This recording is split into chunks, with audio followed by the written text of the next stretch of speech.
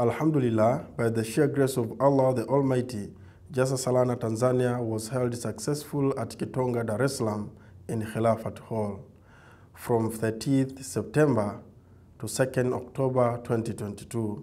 The Jalsa Salana was accompanied by several preparations and events to publicize it through the media so that it can achieve its effectiveness in the prepared area as well.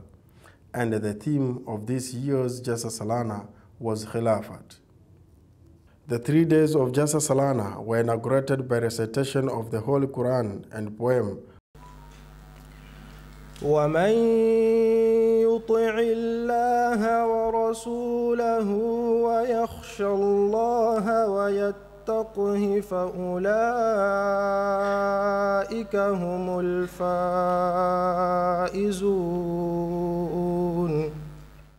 Whereby the Amir and missionary in charge Tanzania, Maulana Tahir Mahmud Chaudhry Sahib, read the special message from Hadrat Khalifatul Masih Ayyadahullah Ta'ala bin Nasir Aziz. May Allah bless your Jalsa with great success, and may all those participating gain immense spiritual blessings. May they increase in knowledge and understanding of our religion, Islam, and may they advance and progress in faith. And led the silent prayers. Upon the arrival of official guests, Honorable George Simbachawene, Minister of State, Prime Minister's Office, Police, Parliament, and Coordination, who came to represent the Prime Minister of Tanzania, who's supposed to be the guest of honor for this Jalsa Salana. After going through various parts of important places of Jalsa Salana, the flag raising ceremony was held, whereby the Jamaat flag was hosted by the Amir and missionary in charge, and the national flag was hosted the Honorable Minister, which marked the starting of Jalsa Salana schedule. Afterwards, the Honorable Minister got an opportunity to address the congregation. Kauli mbiu hii ina nguvu kubwa. Upendo kwa wote bila chuki kwa yeyote.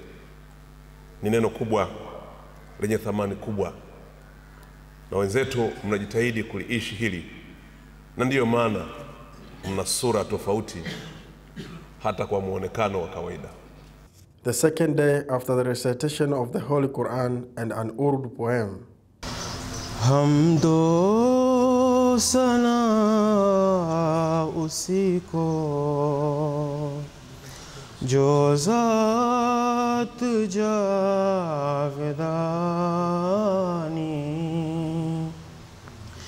hum sar nahi hai uska, koi na koi sani.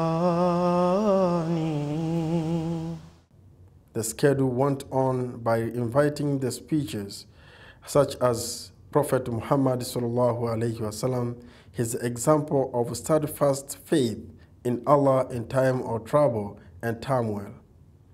Khilafat comes from Allah, its blessings and our destiny, unity and peace for the nation, and other faith-inspiring speeches given by missionaries and Jamaat office bearers. Honorable Member of Parliament of Mafia Island paid a visit to the event and was given an opportunity to speak in front of attendees.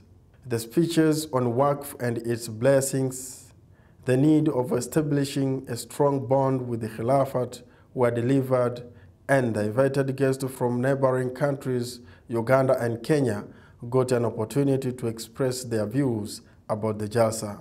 The final day witnessed ranges of heart-inspiring programs. Speeches were delivered on various important topics such as family life, the direction of obedience to the system of Khilafat, and the responsibilities of office bearers.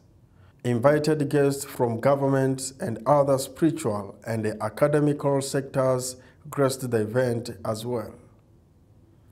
The awards giving ceremony was held whereby the students who got good position or completed their studies in different levels were rewarded.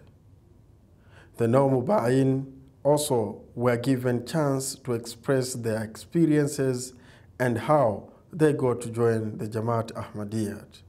The conclusion address was given by Amir and Missionary in Charge Tanzania, whereby he presented once again the special message of Huzur Anwar Ayyadahullah Ta'ala bin Nasir Aziz, and he gave a bunch of advice to the members who attended the Jalsa Salana. The Jalsa Salana was attended by 3,400 people from across the country. The Jalsa Salana was concluded by the silent prayers led by Amir and Missionary in Charge Sahib. Reporting from Amra Bedi Studios, Tanzania, MTA News.